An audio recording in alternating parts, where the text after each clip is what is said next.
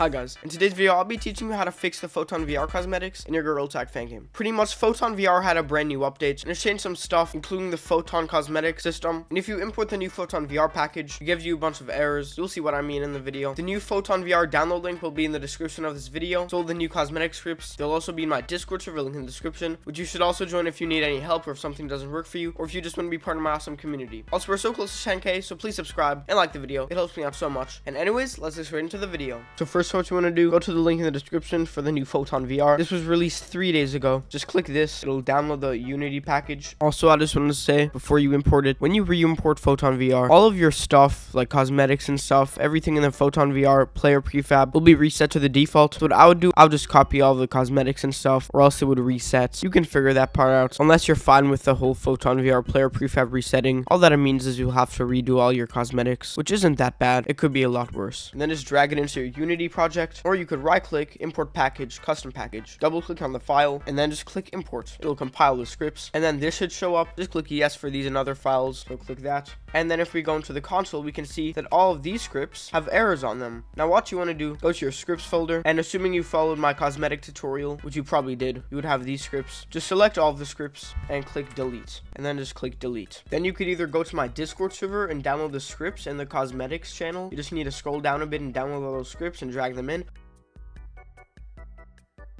Or you could go to the link in the description. It'll bring you to a Google Drive file. What you want to do, just click the download button. It'll download another Unity package. Just drag it into Unity. Or once again, right click, import package, and then custom package. And then make sure you click all and then import. And make sure before you import that package that you deleted the other scripts. So here when you drag in the package, just click all and click import. And as you can see, we have no errors here. Now I would have expected that these don't save, but the thing is these actually surprisingly do save on your enable and disable button. So it saves what you enter in. Now something really important that you need to do, go in resources, Photon VR, and the player, and then go here to the player, click these 3 dots on the Photon VR player script and click edit script. Scroll down a bit, and here on line 90 where it says debug.log cosmetic.key, select that whole line and just backspace and delete that whole line, because if you don't, then well, it'll spam stuff in the debug log and it's really annoying. Then up here, just click save and you can exit out of that. Now also some other new things in the Photon VR package. They have a top hat, but they added a white top hat, sunglasses, and they also added googly eyes, which look pretty goofy. The bad part about this is if you did any changes or you put in a player model or you put in cosmetics or anything, you sadly do need to redo all of that, but it's worth it because it's better having a game that works than a game that doesn't work. So pretty much what changed with the script, I'll just go here to show you. They removed the photon.vr.cosmetics and that's just built into photon.vr, and for this thing, instead of it being a whole different thing, now it's just head in parentheses. And to test that this works, I'm just gonna click this here. We can go here, and well, as you can see, it's already turned on.